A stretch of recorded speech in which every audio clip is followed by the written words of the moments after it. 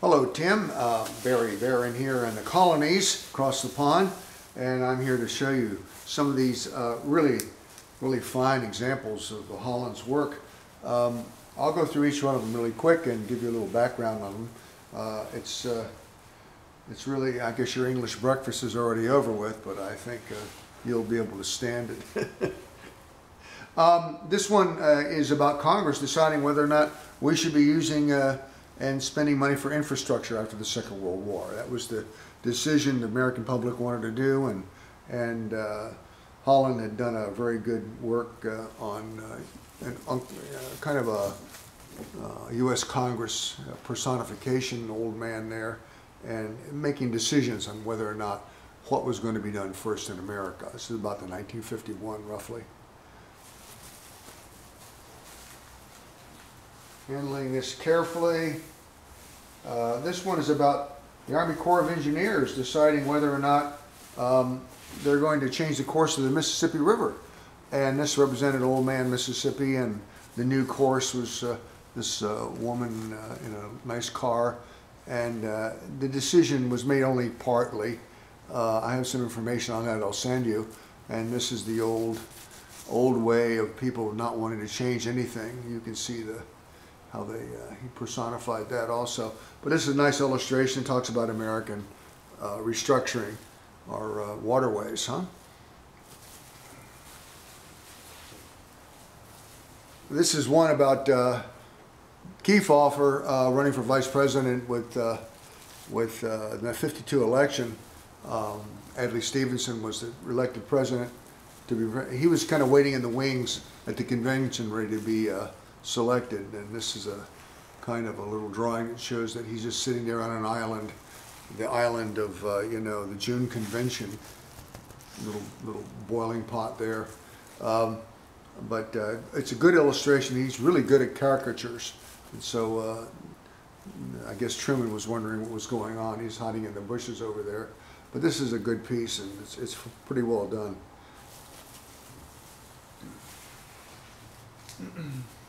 There was an old lady who lived in her shoes. She had so many children, she didn't know what to do. The Mother Goosetail kind of personified the lack of space in schools after the war. Baby boomers were plentiful. I was one of them. And this is a drawing of an old shoe and a lot of kids in school not knowing where to go. They're playing outside. And they had a little lacking space, I think. You can see some nice drawings and illustrations. He really captured the moment with young children there in this photo. There's a school marm there, and I think that's a good political piece as far as the times. During the Marshall Plan, where money was being used to rebuild Europe, a lot of the people were misusing the money. They didn't care who was in power in America at that time. This is represents those people here in Europe, and the plan they still wanted to carry. The Democrats wanted to carry the plan out pretty well, and he was changing administration, and so Stevenson and Eisenhower, either one of them, were still ready to take on the plan to keep it going. Kind of a mixed bag of how the money was being spent, but I think you can get a good idea about how that is. How that's done. Very well done piece here. Good characters. Old Tail Gunner Joe McCarthy, when his purges of the communists in the 50s, early in Congress, was looking to get more and more of them out of the government, which they were. A few of them were there. And this is sort of a representation of McCarthy looking towards St. Patrick, who got the snakes out of Ireland. You can get snakes out of Ireland, we can get communists out of our government. So this is a very good representation of that time, and looking around, kind of an allegory on Joe McCarthy. People who loved and hated him in all levels. He went even into Hollywood to get rid of communists. There's a great writer, Trumbull, in Hollywood, who was an avowed communist, and the government was after him also. This one is actually dedicated to my father, and it was to my fellow criminal with hugs and kisses, Ed Holland. So there's a personalized message on the bottom of it after it was done.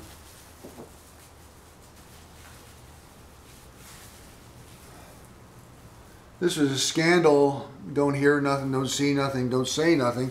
It involved the D.C. police force in Washington, D.C. Congress was responsible for funding D.C., and there was a big drug scandal involving the police chief and some of the people who worked in that capacity under that administration. Another scandal about selling boats to communist countries. There was a law passed there, and someone was left holding the bag. A fellow named Morris. Humboldt Morris, I think is his name, and he was a philanthropist and he had a lot of money, and he was buying and selling tankers. And somebody in the administration did a deal, got money from it, and then it left him holding the bag. On the problem with the legal end of this thing, but this is a piece on that. You can see some good details in the characterization of the administration rowing away from the problem. UMT, I think it's called the Universal Military Training, that was trying to be mandatory for American young men after the Second World War to maintain the protection of the country. And they really didn't want to do it because the Cold War was coming on and a different political scene was evolving. And so Congress kind of buried the whole idea, and there's the burial of the whole concept. I think there's some information I'm going to send you on that as well in an email. And that's old man Congress. We've seen him before, right? Dean Aitchison was involved in the bombing of the administration of the Yunnan River or during the Korean War, and he had apologized to the British about what the Americans were doing. The British were bringing in troops, 100,000 troops, I believe, but really didn't care too much of what happened in America, where all those American soldiers died. He was just standing in there, kind of, thumbing them. The politics was very bad then, and this is the only piece I have that really shows a little bit of a stain here on the side, which I think can be removed. It's a ink that looks like I think it's water soluble. And of course, restoring some of these pieces might be something you could do. They are still nice. All of them are frameable, basically. But there you are. Wondering where world peace was ever going to come, kind of left at the altar at the church as a bride waiting for her answer on world peace. And there's the world peace personification as a minister, hoping that peace was going to be solved in Korea, the Korean War, and they were in the second year of that. They wouldn't come to the table, so everybody was concerned about that. Truce talks that started years ago never really came to fruition. There's a little note on that. It's a good piece. Again, infrastructure, problems with water in America, and they were blaming Truman's administration for misusing money and taxes and not giving them to the proper use of our water supply in America. And this was also a political scandal. Talk about scandals, this is a big one. Truman, his administration was being paid off by people with mink coats and refrigerators and stuff like that. A